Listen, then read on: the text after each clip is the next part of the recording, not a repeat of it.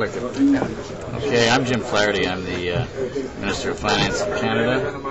Here at Davos, having a large number of discussions about a very important issue this year, and that is the state of the economy in the world, making sure that we preserve, strengthen the economy so that we can deal with the other important issues that we have concerning the environment, demographics, and the poorest 1 billion people in the world, many of them in sub-Saharan Africa. All of these issues that we do need to deal with over time, that can be dealt with only from a strong base around the world. So we have these challenges right now on the economic front that we are addressing, and it's important in terms of our ability to move forward on the broader range of issues. The foundation must be solid in order to do that, and we're making some progress in our understanding of those issues here at Davos. Thanks.